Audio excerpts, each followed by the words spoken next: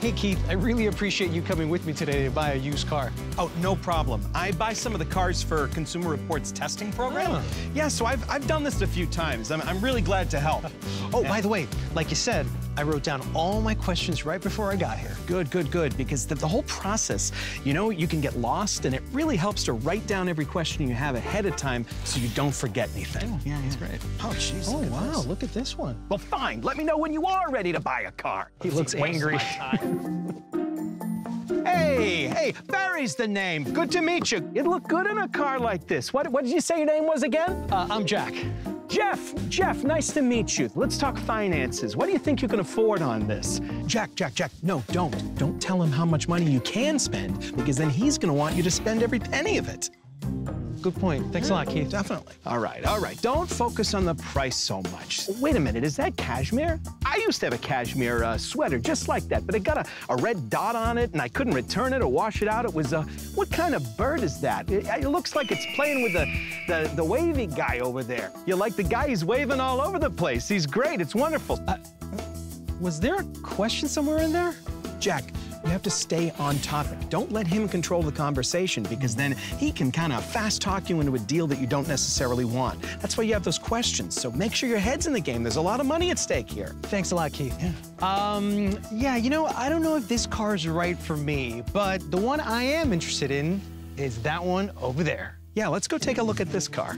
Okay, suit yourself. The guy looked really familiar, didn't he? Yeah. I can't place it. Now, this is good. Yeah, you know, SUVs like this are very popular because they give you a good view of the road, and also the fuel economy is pretty good considering the size of the vehicle. So, yeah. Oh, this guy again. Jerry, here you are. I see you're looking at the blue car. It's got that blue car smell.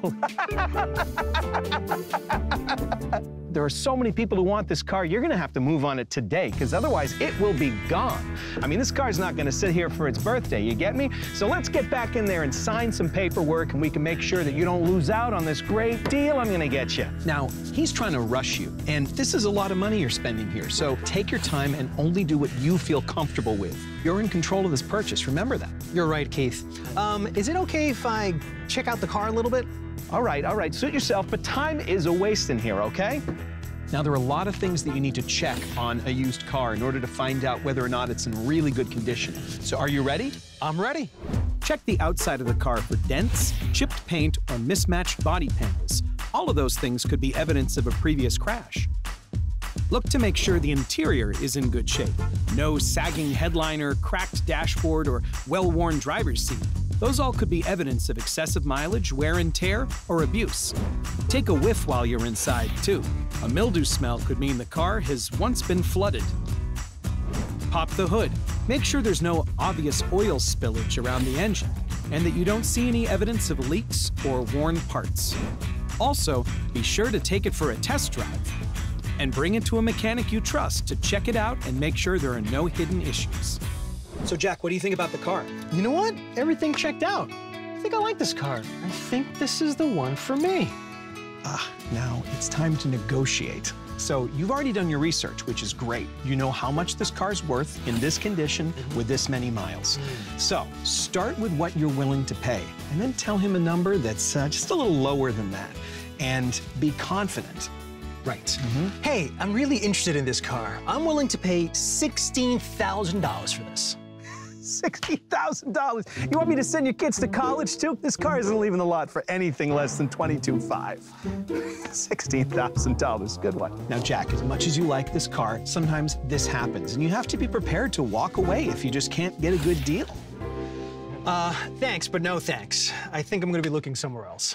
Wait, don't be too hasty. Come on, maybe we can work something out. Let's just come over to my office. Let's figure something out. All right, let's go. Let's go.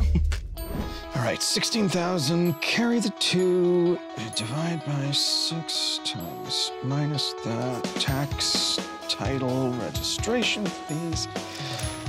All right, you can have it for 16,000.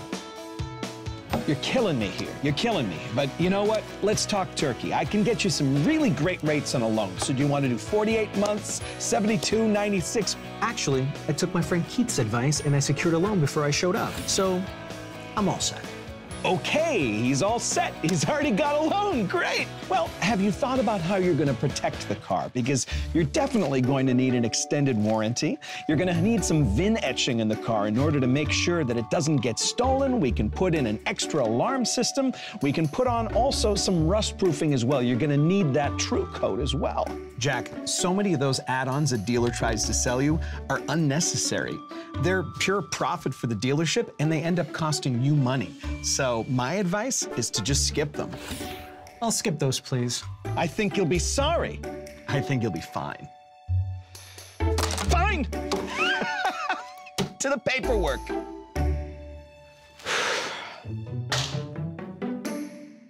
Keith, I really want to thank you again. You were a tremendous help today.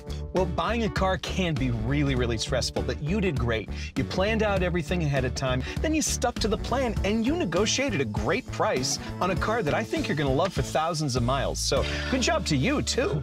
Oh, great. Jeremy, you're looking great in this car. I told you the blue is your color. Johnny, why did you even bring this extremely handsome guy with silly-looking glasses? Seriously, you can't even remember his name. Jimmy, come on. Jack, let's go. Come on. I'm tired of this guy. I never want to see him again.